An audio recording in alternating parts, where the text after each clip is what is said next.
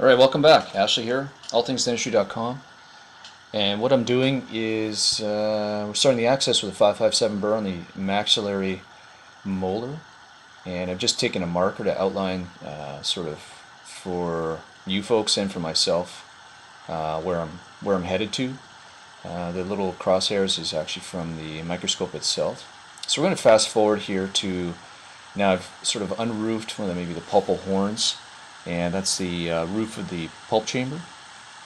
So what you can use now is a slow round burr to get in there and unroof the chamber. You can use ultrasonics. You can use a diamond high-speed burr with a ball on the end. I'd never even known what those things were for until somebody said you can use it for that.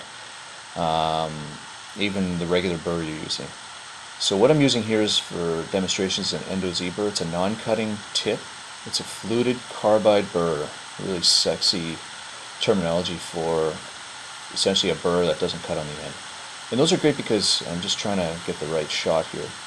Those are great because you can go right around the periphery of your endo access and right into the orifice to gain that critical straight line access. So here you can see me just sort of go along the periphery of the pulp chamber, removing any of the pulpal roof.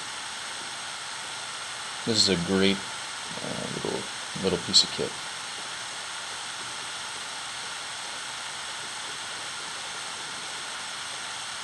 So the next step you're going to see is me taking my Endo Explorer.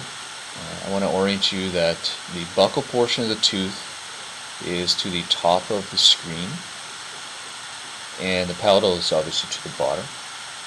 What we're going to be searching for here, palatal canal is very straightforward. It's like, in you go.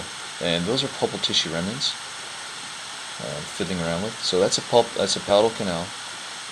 There's the mesiobuccal one, and typically in your maxillary molars, you can look at the literature.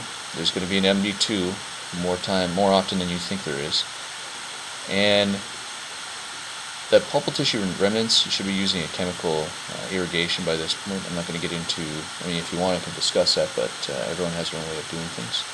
So we're going to be using 6% sodium hypochlorite in this case. And what I'm showing you there is where I would be looking for MD2. So on a line that goes from the palatal canal to the MD1, a line bisecting perpendicular to that from the distal buccal canal is where your MD2 is. Now that was a whole mouthful of jumble, and I'll draw you a picture so you can have an